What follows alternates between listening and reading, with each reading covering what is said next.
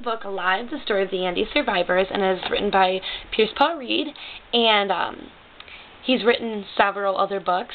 and some of his earlier ones with Game in Heaven with Tussie Marks, which was written in 1966, and The Junkers, which was written in 1968, and the more recent ones were Death of a Pope, which was written in 2009, and The Misogynist, which was written in 2010. And this book was published in 1974,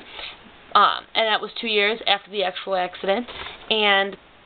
this book is written for a more mature audience, definitely anywhere from young adults to adults, but definitely not for younger children. This book is a very challenging read. It has, a very complex, words in it, and that's really, and it's, a long book. It's very intimidating. It's 400 pages, and is very graphic, so I would, not recommend it to a small child because it is very graphic and they don't hold back at all. This book is about a Uruguayan rugby team, and they are going to Chile for a competition, and so they have to fly over the Andes Mountains, and while they're doing that, the altitude becomes too much and their plane actually goes down. And you get to watch them struggle the entire way through, which is extremely heart-wrenching, and that's one of the things that I actually liked about it, which it was very heart-wrenching, and it evoked a lot of feeling, and it really made you think about the situation that, they're in, and by the end of it, I felt like I knew the people, knew all the characters, because it really, it gives you an insight on their entire life before it actually starts, which, is a great thing, and it really makes you, think once again about the situation, and it shows you how much loyalty and how much trust and how much compassion that you would have to have in your friends in order to get through the situation. And of course, not all of them survived, but the people who actually stuck together and worked to get out of the situation are the people that actually survived. And you can definitely see this throughout the entire thing. And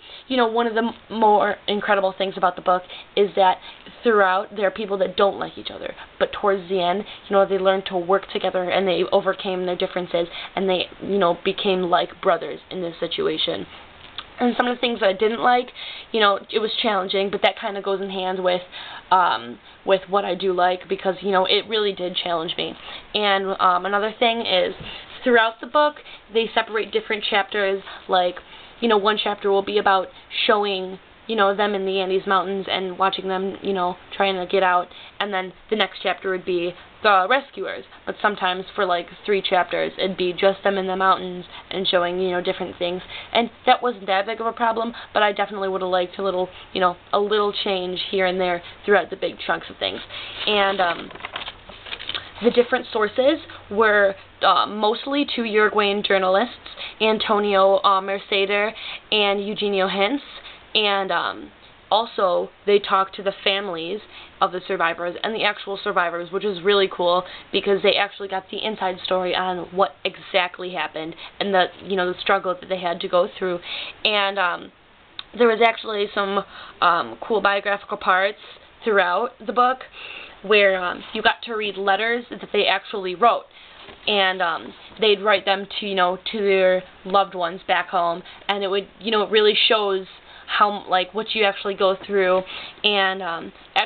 thinking that it could be your last day. Any day could be your last day, and you have these letters that if someone survives, they could bring them back to your loved ones, and they know how you feel and what you actually went through. And I thought that was really awesome. And yeah, they had some dates in it, and not like actual dates like year, month, day. They had dates like, day 1, day 2, week 1, week 2, and